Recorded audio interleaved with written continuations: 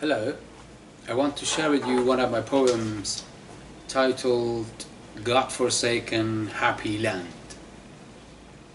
Godforsaken happy land, I am an uninhabitable, unprofitable country. A devastated, run-down, unlivable land. A godforsaken zone, unappetizing, unwelcoming territory. Akin to Rwanda, Ethiopia, Syria. Like Ebola outbreak, keep away, lovely gem. But you will seize me, screen me, search me, confiscate me, dissemble me. Big powers avoid me, stay away from me. I'm left in a wilderness of anguish. I am left in a wilderness of anguish, glory of green, gloom and grief, battlefield of delicious, delightful rape, battlefield of delicious, delightful rape, nice, kind, humanistic disembowelment, affectionate, brotherly rape, romantic, emotionally, sisterly orgies and sprees, fair, just butchery,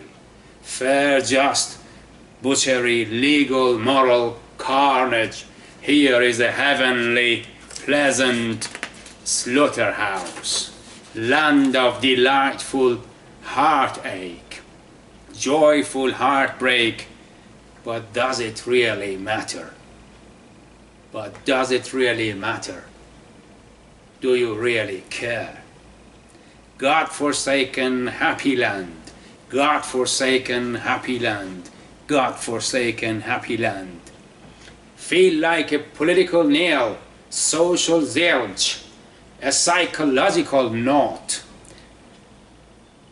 like a decorated sacrificial victim of folk's ceremonies, embellished with amulets, flowers, beautifully dressed to kill, waiting to be nicely slaughtered by a hollow dagger, beautifully piercing my flesh and bones, beautifully piercing my flesh and bones amidst masses, cheers, slogans and mantras, ripped,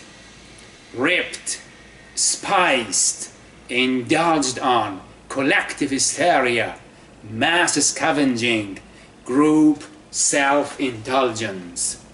I'm irritatingly joyful, horrendously happy. Graceful traitors, traitors. Attractive Judas, glamorous, eloquent renegades. Nobody likes to get involved. Nobody likes to get involved. Nobody gives a hoot. Come to my rescue. Come to my rescue. Calmly, delicately suffocate me. Ethically torture me. Softly prosecute me to death. Sympathetically molest and abuse my kids.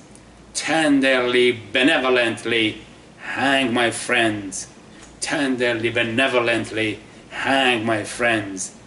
A God-forsaken happy land.